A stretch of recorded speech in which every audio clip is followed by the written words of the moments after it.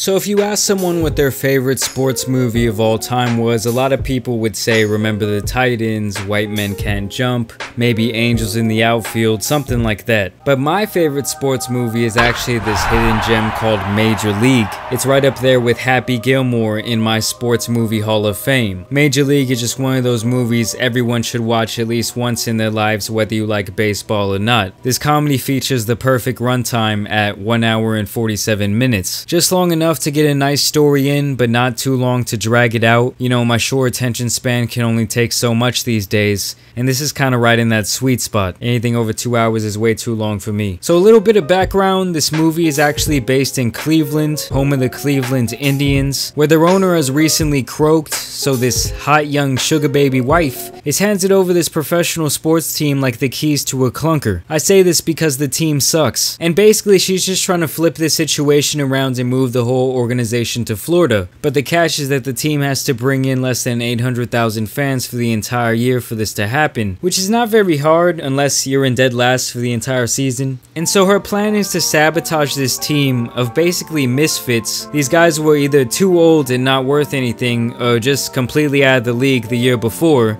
How do you think the Indians will do this year? It doesn't look too good.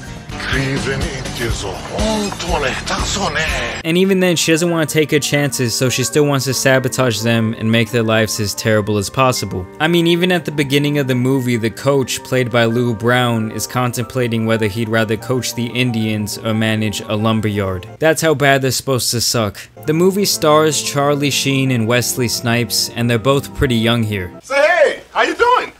Willie Mays Hayes here. Jake Taylor here. Rick Vaughn. Willie Mays Hayes is the best character in the movie. That man Wesley Snipes just absolutely nailed this role. Pedro Serrano also carries the movie, playing the spiritually in tune big man who just can't seem to hit the damn curveball. He serves up some of the funniest lines in the movie. You know, help me now. So fuck you, Jobu. I do it myself. And you know, Charlie wasn't bad either with his whole Wild Thing nickname going on. And I do want to point out that this movie is actually a group effort, as everyone does their job here to make this comedy the masterpiece that it is. By the way, I saw your wife at 3 Lounge last night. Hell of a dancer. You must be very, very proud. That guy she was with, I mean, I'm sure he's a close personal friend and all, but tell me, what was he doing wearing her panties on his head?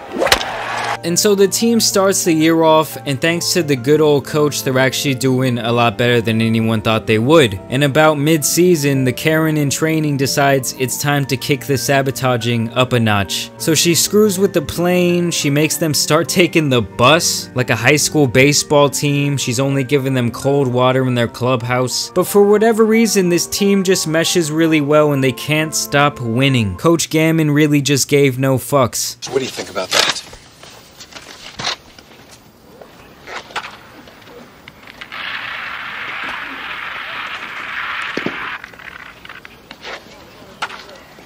But you know, this movie is also so much deeper than that. There's this love story where the catcher is trying to get his old flame back just one more time to steal her away from the douchebag accountant. There's drama between teammates. I'm gonna cut your nuts off and stuff them down your fucking throat. Coffee, anybody?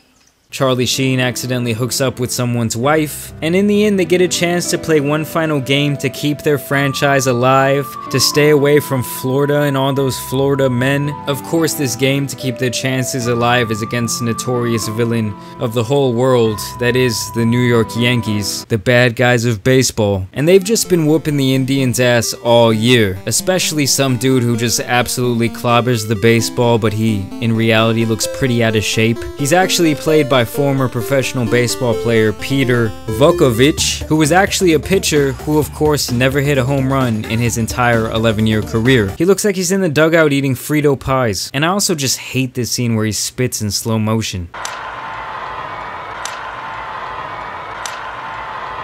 You know, it's a close game, and in the top of the final inning, Charlie Sheen, aka Wild Thing, has to strike out the big bad hitter, Mr. Mustache. He does so lighting the radar gun up over 100 miles per hour. Wowzers. In the bottom half of the inning, they get Willie Mays Hayes on first base. He then steals second, and with 2 outs, the secret sweetheart of the movie, Jake Taylor, drops down a beautiful bunt and hustles his way to beat the throw down to first, even with his bad knees.